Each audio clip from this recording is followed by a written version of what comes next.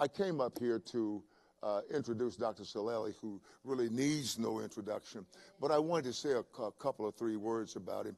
And in Texas, a couple or three means a whole lot.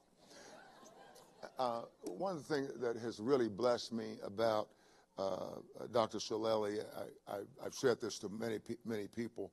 I've never gone to a meeting, and by the way, I'm privileged to serve as a trustee on his board, and I've never gone to a meeting where I didn't learn something. I just never, and I've always been so amazed with just who he is as a person. Of course, he's with his wife, Deanne, and I'm sure that she is greatly responsible for all of his prowess, So I'm certain about that. He has pastored several congregations, a very, very clear speaker, very, very clear, just a man who believes in education, and he is president of Stark College and Seminary. Actually, he brought that college from basically, I'm going to say, from humble beginnings. I will say that to be respectful, and it's an accredited college, and I just recommend everybody. I always say to young people, you should go to Stark. You should go to Stark. Go to Stark College, because you'll get a great education. Well, not only are those things true of him, but he is just a great human being. And we really appreciate you, and we're always honored when you say yes to come and share this pulpit. Thank you. Let's give Dr. Celelli a hand. Thank you, Pastor. Short.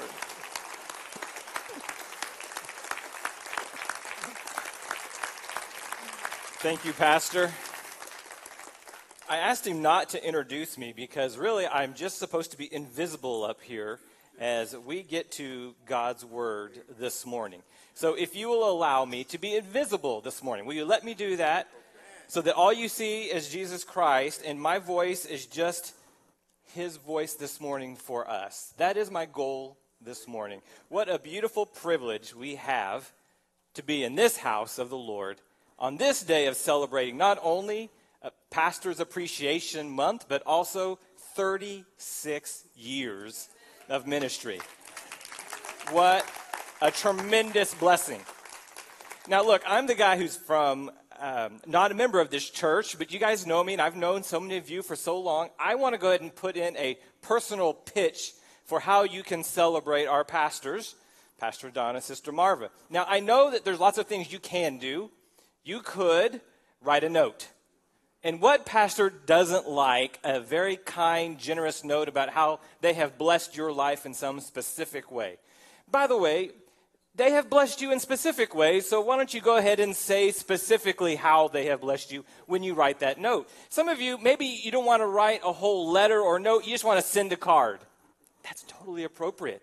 They would love that. Fill their mailboxes with cards this next several weeks. And in that card, write how much you love them and how much they have meant to you, and again, how they have blessed you. But could I be so forward and bold to kind of offer another way in which you could bless them? Look, it's not complicated. On that letter, or in that letter that you send, or in that card that you mail to them, stuff it with a little bit of green, a couple of gift cards, and something really, really special that you know they would love. Now look, yeah, that'll do it. That'll do it. There is no question that they have poured themselves out for you. The Bible says, not many of us should be preachers and teachers because we're going to be held to a higher standard. That was a half-brother of Jesus. James said that. Many of you ought not to do that because you'll be held to that higher standard. I promise you, when we stand before our Heavenly Father, we're going to be held accountable for what we have done. But these, dear brother, this brother and sister are going to be held accountable for how you have flourished. That's heavy. That's heavy. So make sure you bless them this month. Would you do that favor for me? Thank you.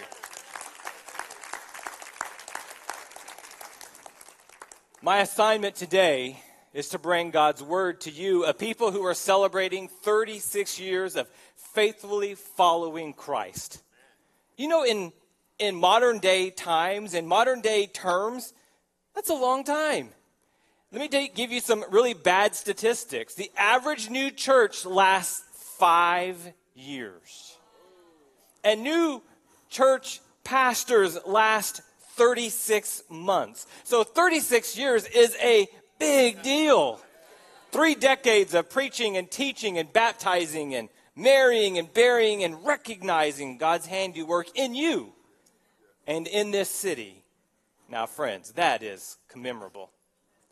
In addition to the pastors, Don and Marva, has anybody else, by raise of hand, been here also those 36 years? I know we have some right up here. Who else? Oh, my goodness. Look-y there. Wow. What a great testimony of commitment and perseverance. And yes, it takes perseverance to stay any place that long. Let's just call it like it is. Sorry, Pastor, if I'm being a little bit too familiar with everybody. You guys, you let me be like this? Is that okay? I can't do this at all those other churches I preach in, but at the fellowship, I can do this.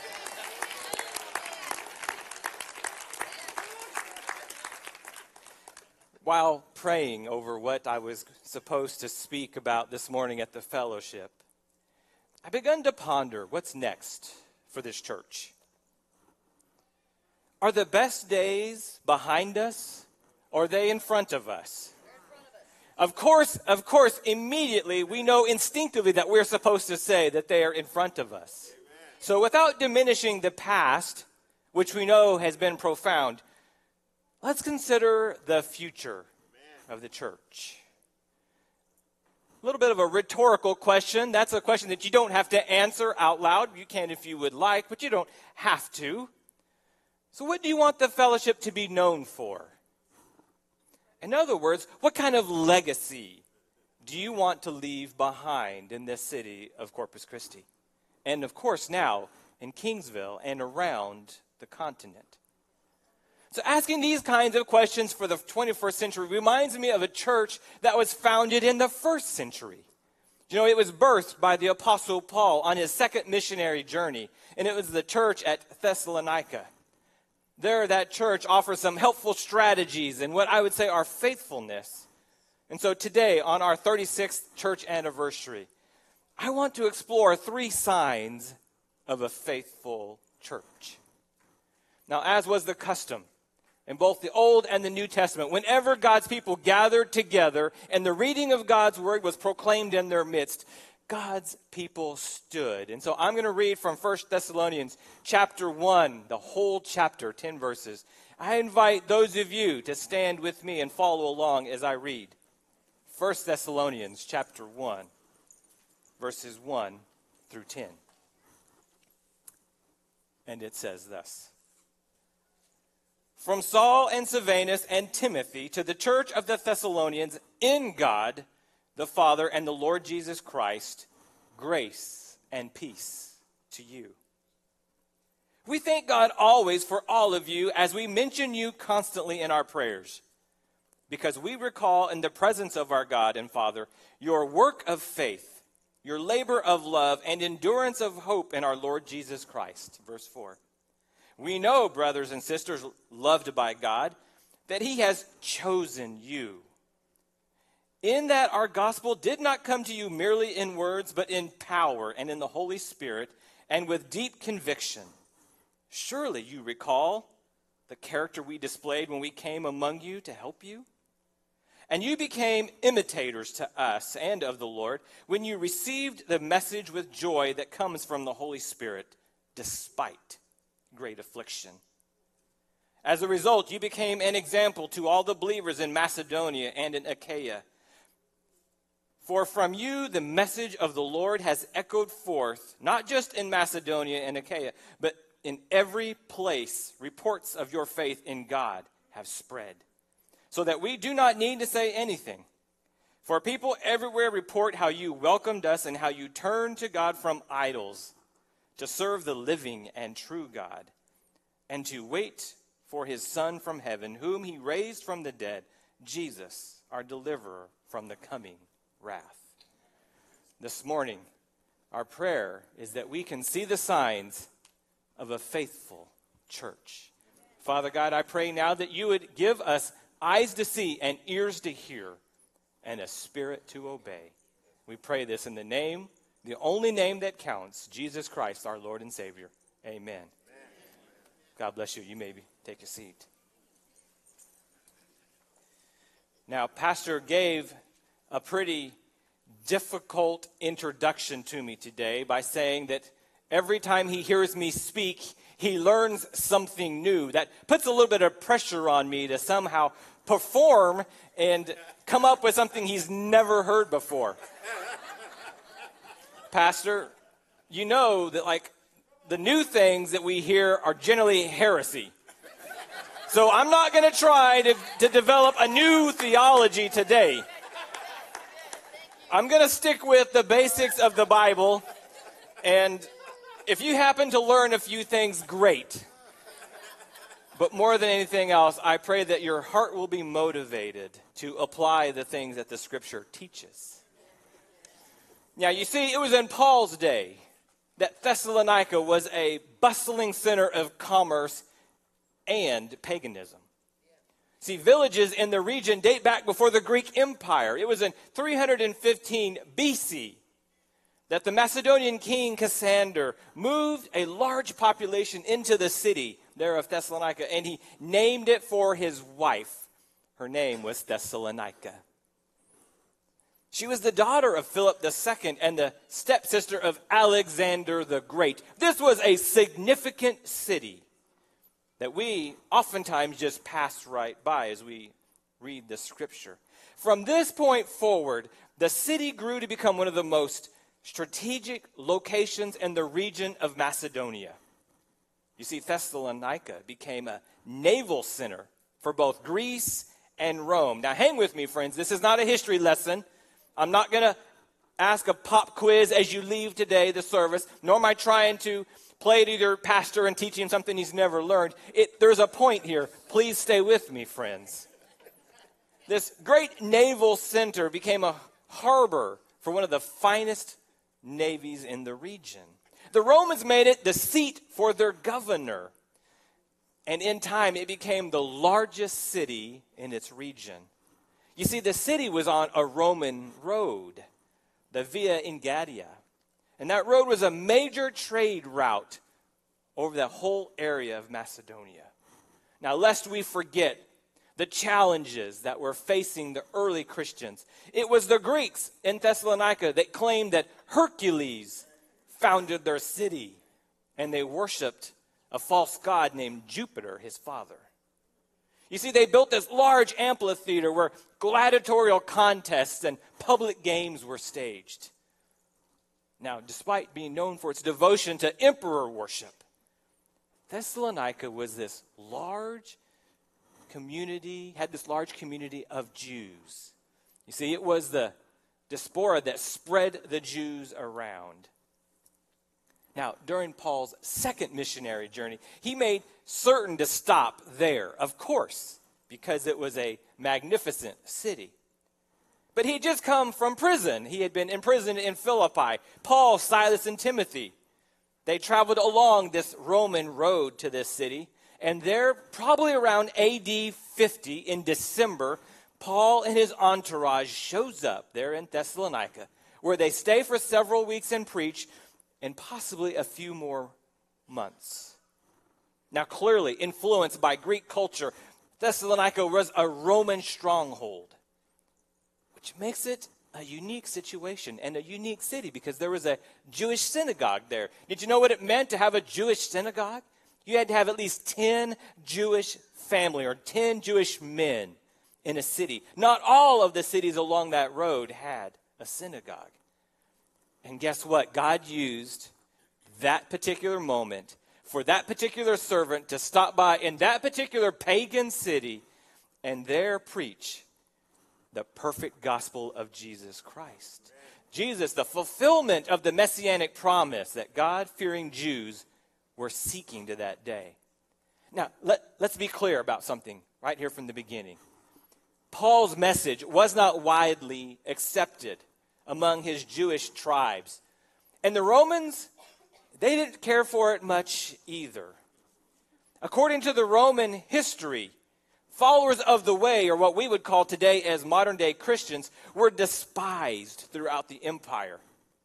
In ancient Rome, in the ancient Roman setting where Christianity was birthed, Christianity was perceived by many as being irreligious and impious and unacceptable threat to the social order. You're scratching your head. Wait a minute. The early Christians were thought to be irreligious and impious? Absolutely they were. The Romans referred to the Christians as different and odd and objectionable. Wow, what a label. It was the Roman historian Tacitus, writing in the 2nd century.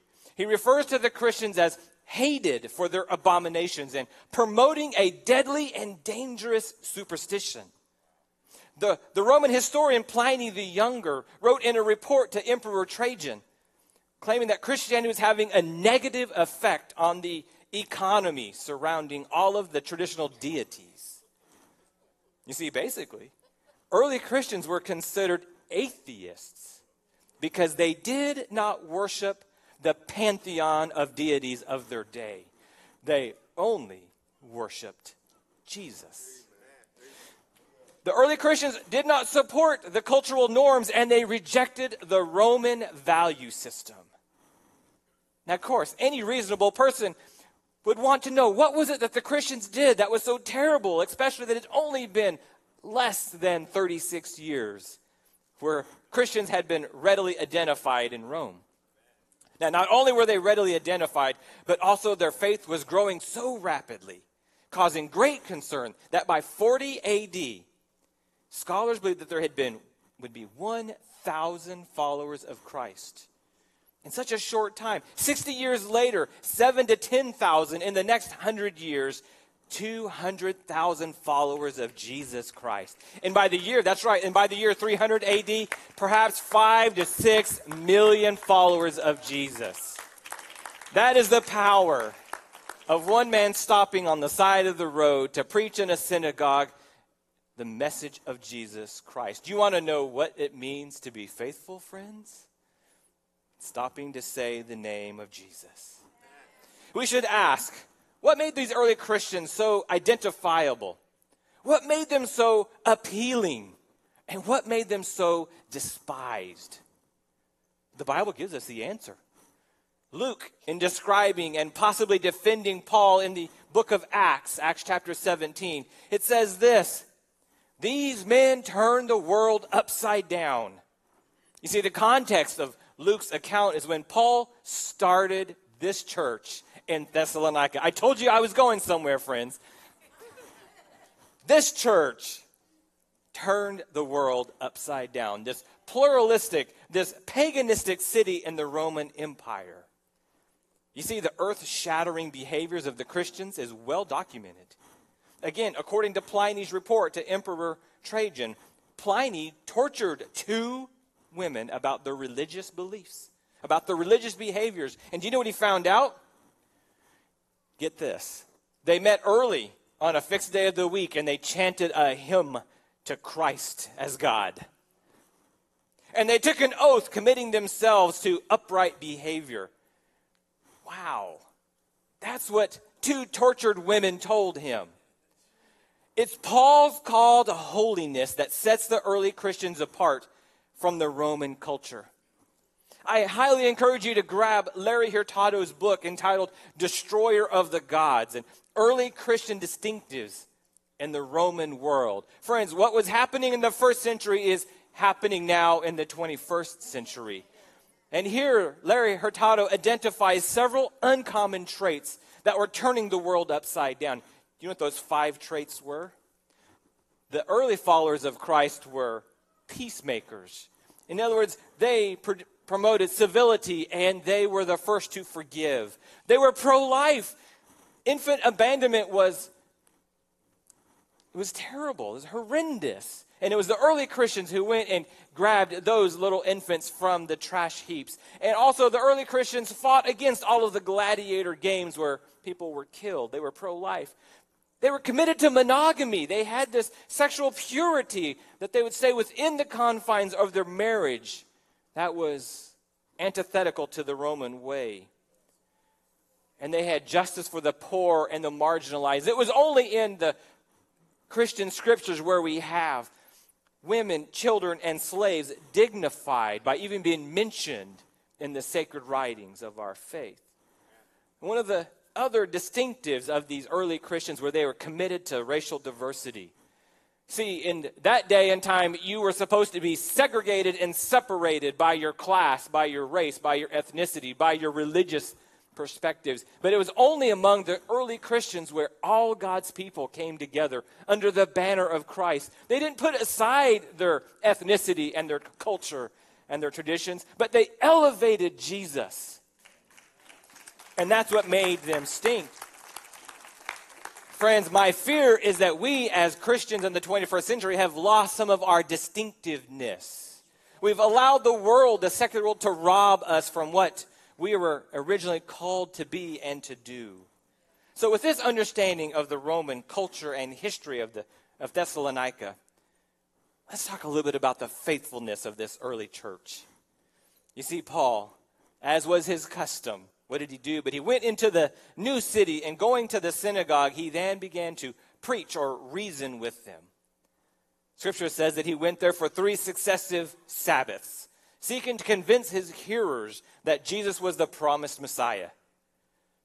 But as Jesus promised, opposition soon sprung up.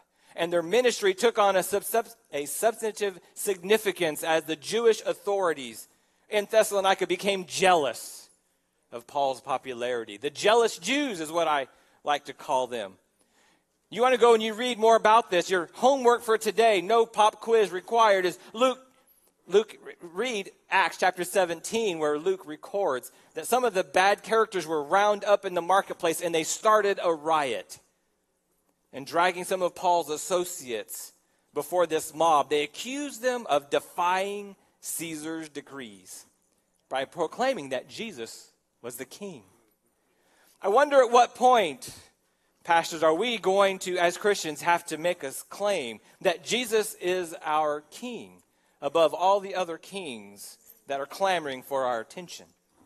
Ultimately, Paul had to leave Thessalonica for Berea and then for Athens due to these jealous Jews. So Paul sends Timothy. And in chapter 3 of 1 Thessalonians, we get the report back of Timothy's report. And it gives us this report that Paul writes about the good things that are going on. The good news is that the church was thriving amidst all of its difficulty that it was encountering. Now, Paul takes the chance to encourage them in their faithfulness. So for those of you who are the note-taking type, I'm going to encourage you to write this down, because one of the first signs that we see from this passage of Scripture that we know about the Thessalonians is that a faithful church serves Christ in the hard times. A faithful church serves Christ in the hard times. Despite the persecutions that Paul experienced in Thessalonica, the apostle began his letter in the most joyous manner. Read it there. We always thank God for you, mentioning you in our prayers. That is a good pastor right there. Always praying for his people. So why was Paul so thankful for them? I really like how the NIV translates this particular verse. He says, we continually remember before our God and Father, get this, your work produced by faith, your labor prompted by love, and your endurance inspired by hope in our Lord Jesus Christ. That's in verse 3. In other words, Paul describes the source of his thankfulness. Let's unpack this just a little bit. The first thing that he was thankful for was your work produced by faith. In all their deeds, the Thessalonians were working because their faith in Jesus. They were expressing faith in all that they did. Not even their suffering they were enduring was going to distract them. Friends, when we work based out of our faith, no one can stop us. It provides a transforming experience and motivation that nobody else can replicate. You can't bottle it, you can't sell it, you can't manufacture it. When your work is pushed by your faith, you are unstoppable servant of God. These people here in Thessalonica were unstoppable because of their faith. But Paul goes on and says, your labor was prompted by your love. It wasn't because they felt that they were entitled or they had some duty, but it was because of their love that they worked. It was literally translated, your stressful work of love. Have you ever loved someone that it was a little bit stressful? Let me just go ahead and say it out loud, friends. If you've not loved someone that's caused you a little bit of stress, you're not loving them far enough, deep enough, wide enough, long enough.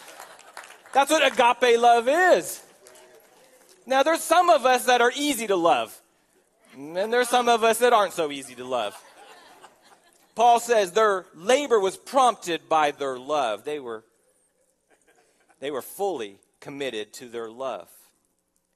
Their endurance inspired by hope. Their faithfulness, willingness to stand at their post despite all opposition. Thus, the Thessalonians were motivated by faith, their love, and their hope. It's the highest attributes of the Christian life. This was one of the very first letters that Paul wrote, but by the time he gets to the letter to the Corinthians, he's kind of perfected his turn of phrase. And in 1 Corinthians chapter 13, verse 13, he says, now these three remain. And he puts them in a different order, but it's the same words. Faith, hope, and love. Say it with me. Faith, hope, and love. In the hardest times and places, God strengthens and uses his people to build his kingdom. And if we as Christ followers, if we trust and love Jesus, placing our hope in his present salvation and his future reward, we are strengthened to work, to labor, and endure for his glory and for our good. I once read about the third largest cathedral in the world. It's in Seville, Spain. After 700 years of Muslim occupation, they were overthrown by Ferdinand III, and the Spanish Christians began converting this very large city mosque into a Christian cathedral. They changed its orientation. They expanded its halls. They took away the accoutrements of the Muslim faith, and they embodied what it meant to be a Christ church and a Christ cathedral. The mosque was said to take 10 years to build, but the cathedral took 100 years to complete. It wasn't because they were slow, but because they were pouring their every bit of resources into it. It's even believed that Christopher Columbus is buried there in that cathedral. It is enormous. Now, I've never seen it in person, but I've read about it. And historians say that the workers inscribed on one of the walls on the interior this phrase, let us build here a church so great that those who come after us will think us mad ever for having dreamed of it. Talk about a commitment of someone's faith to have that level of perseverance. Sometimes our best work, friends, comes on the heels of our hardest days. You see, a faithful church serves Christ in hard times. But secondly, a faithful church suffers for Christ in joy. Look at verse 6. Paul reminds the Thessalonians the standard of obedience in verse 6. You became imitators of us and of the Lord, in spite of severe suffering. You welcomed the message with the joy given by the Holy Spirit. You see, in Paul's words, his word choice elicits an unforgettable image of suffering. It's the idea of this huge stone that crushes wheat into flour. We call it the millstone. You see, the Thessalonians followed Paul's example in suffering as they witnessed his own difficulties and his own setbacks. But they also imitated the Lord in his crucified obedience.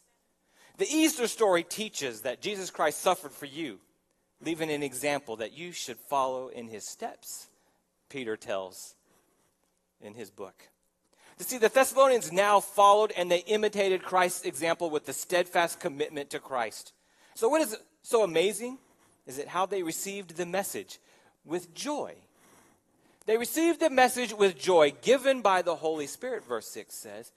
This was not a dull, a drab faith of obligation, but rather a vibrant, a joyful relationship with their Father.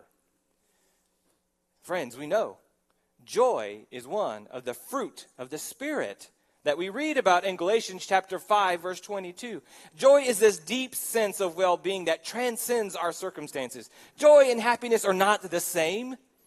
We may be happy with the may not be happy with the circumstances in hard times, but we can always be filled with the Spirit of God, which produces joy. You see, the pathway to joy is by choosing obedience, even in the hard times. Say that with me, choosing obedience in hard times. Choosing obedience in the hard times. We can always be filled with the Spirit of God. Then it produces joy. The pathway to joy is by choosing obedience, even in the hard times, even in the hard places, because we experience the presence and power of God's Spirit. When God blesses us and controls us, He fills us with joy. A faithful church suffers for Christ in joy.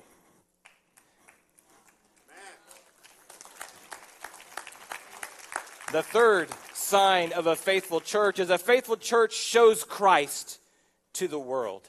Look at verses 7 through 10. When we serve Jesus and we suffer for Him with joy, others see and experience our faith.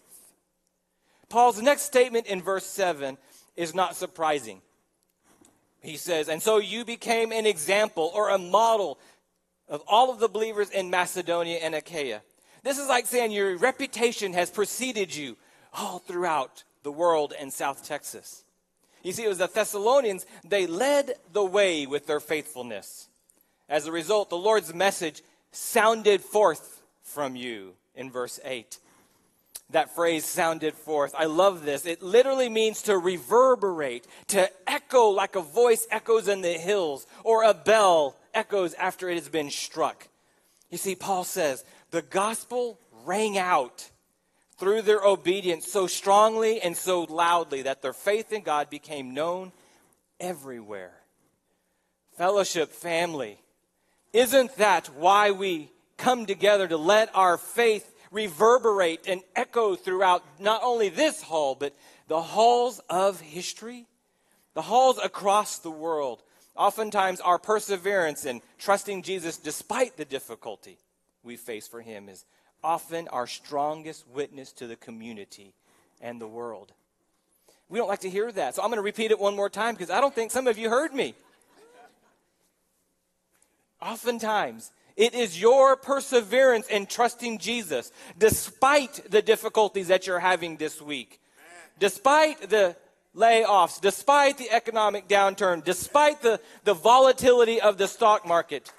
It's our perseverance in trusting Jesus, despite all these things, becomes our strongest witness to the community and to the world. So let me ask you this question. What message is reverberating in your life these days? What message is reverberating in your life these days? Friends, whether the world recognizes or rewards your service to Christ, heaven rejoices when we do what we can for the Lord that we love. As we serve God in hard times, suffering in the joy of the Spirit and showing Christ to the world, nothing we do for Jesus is wasted. Friends, nothing you do for Jesus is wasted. No tear you shed, no word you give, no prayer you offer is wasted for Jesus. Every act of obedience bears eternal significance. It's God's faithfulness and favor that have certainly been on this church as we look backwards. But the question remains, what about going forward? Friends, if we are not careful, we're going to try to live on the blessings of the past and forget about the blessing of moving forward. Remember, God blesses His people. He has blessed this church so that we can be a blessing to others. And I believe the same is true for you here at this church. The time has ended where Christians were the favored majority of our culture. Today, our distinctiveness is not in the fact that we gather and sing songs, although that is immensely important. That happens in concerts and places all around the country. But maybe I ask you, maybe our distinctiveness goes beyond our gathering, but into our scattering God's blessings that are found only in Jesus Christ. Will you become a gathering, scattering congregation to this world? You see, the early church turned the world upside down because of Jesus' followers valued life and their upright living in ways that the secular culture did not. And so my invitation to you, friends, is to invite you to recapture the motivation of your past, but let it propel you into the future. And so I close with the question that I asked at the beginning of the sermon. What kind of legacy do you want to leave behind? My prayer is that not only will this church reverberate with the truth and love of Jesus Christ, but that your individual life will stand out among the paganism of our day. May it be said of you, not just of the disciples in the New Testament, that as you live your life for Jesus, you are turning the world upside down for Jesus Christ. Fellowship family, 36 years is grand, but it's just the beginning. Let us dedicate our hearts, our lives, our minds, our future to lifting Jesus Christ everywhere we go. Being ready to give a word for the hope and for the faith that we have, so that 1, maybe 2, maybe 3, maybe 4, maybe 5, hundreds, thousands will come to know Christ because of the witness that we have here today. Let me invite you this morning to stand. I'm going to say a prayer, and as the Lord leads, if you need to do business with Jesus, this altar is open. There will be people here who can pray and talk with you. If you've been walking on the outside of life and it's time to get back on the inside, there's people here, pastors here, leaders here, who will pray with you so that you can take that one step back. It may be 5,000 steps away, but it's just one step back to Jesus. Maybe your life hasn't been very filled with faithfulness over the past season. Brother or sister, please, you can come and get right with Jesus. Maybe you've come today as an invitation of a friend, and this gospel of Jesus is still rather new to you. This church preaches Jesus and Jesus alone. You can come here and be told how Jesus can set you free. You've heard us sing about it, but we can show and tell you how he can do it in your life. So after I pray, you come as the Holy Spirit leads.